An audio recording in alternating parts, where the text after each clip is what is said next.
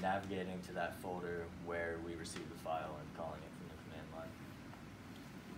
Outside real quick. Yeah, check outside. Let's watch it.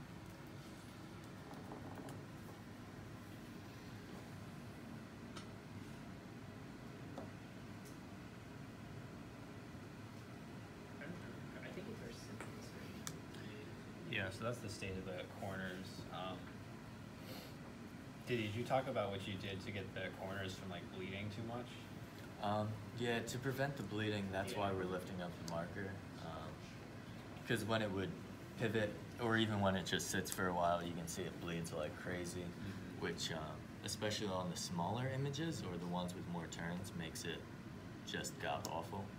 So we lifted up to save some ink, and keep it from bleeding all over the page. Yeah, and then it also enabled us to get to the first point without drawing a line, which is a nice bonus. Without drawing a corner? So, oh, that's about, that's about what it was. So you can see it's not our... So for the smaller images, you do end up with a pretty close correlation to the SVG file. It's just that if it's more complicated, it gets like really unpractical to print.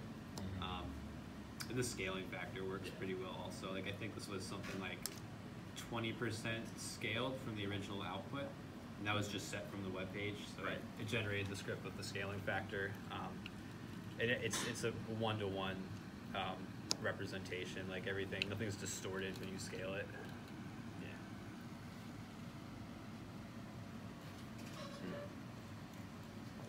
So how do you control the pen? Lift the pen?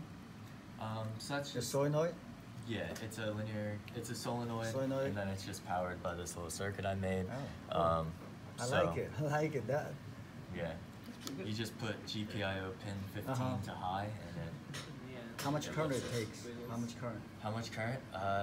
It tries to pull 1 amp. It pulls as much as it can, as much as the Pi can provide, because that's what is powering the circuit, not the battery pack.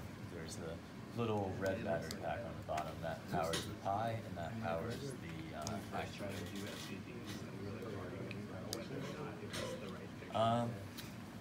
Yeah, I think it's a 5-volt solenoid.